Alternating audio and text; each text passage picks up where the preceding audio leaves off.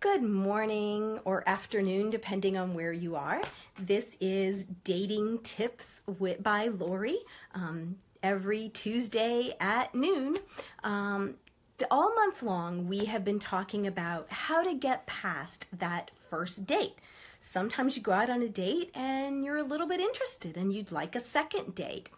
So I guess first of all, let's talk today just a little bit about how do you know if you want a second date? Because I think that's important and that comes up sometimes. You do not have to be just head over heels with the person in order to want to have a second date. If on that first date you find the person a little intriguing, they're a little bit interesting, you had a good time, maybe you want to know a little more about them, that is good enough reason to want a second date. So what do you need to do on that first date to get the second date? That's kind of what we've been focusing on. So today let's talk about, it's all about them. So it's really not about you. You want that first date to be about them. How do you have conversations that don't sound like an interview, so that the person is turned off? So it's about how you show up. I always suggest show up and be more interested in them than trying to be interesting yourself. Yes, you want to share things about you, and you want to let them get to know you a little bit, but make sure you're going into that first date with an attitude of curiosity. And you're just sort of letting things flow, getting to know a little bit about them. Remember, you don't have to make your final decision based on the first date.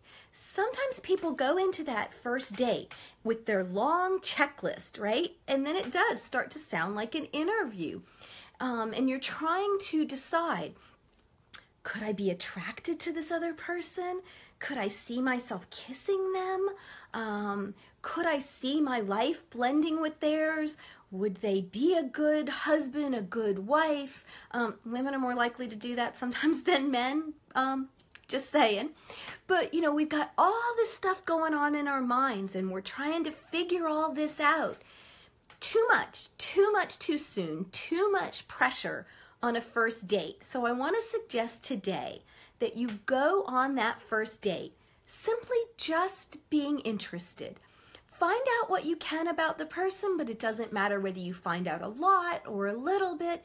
Just kind of get to know them a little and then leave them wanting more. So that's the other part that I want to leave you with today on my tip. No first dates that go 3, 4 hours, 2 hours even. Keep that first date relatively short.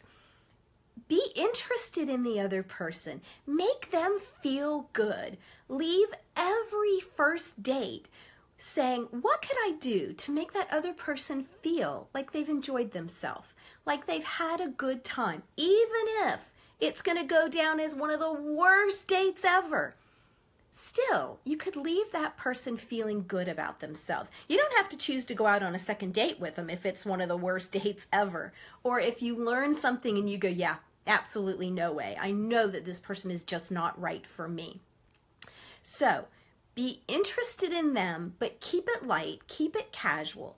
Keep those first dates relatively short. Leave them feeling good about themselves. And leave them curious about you. You want that person to want to go out with you again because they want to get to know more about you.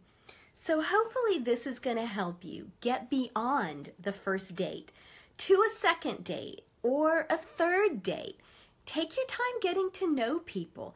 There are so many people that on that first or second date, maybe you're just really not sure. And that can turn out to be some of the best potential partners for you. This happens to my clients all the time where they'll come in and say, I don't know, I'm not really sure they're my type. And as we talk about it, they decide to give them a little more time. Sure enough, down the road, ends up being the perfect partner for them. So, Hopefully we gave you some things to think about today. You can always ask me questions, send me comments, send me messages, share these dating tips, let me know what you want to talk about. And we will continue next week with our last week on how to get past the first date. This is Lori Davis. Thank you so much for joining me on my dating tips. Have a great rest of the day.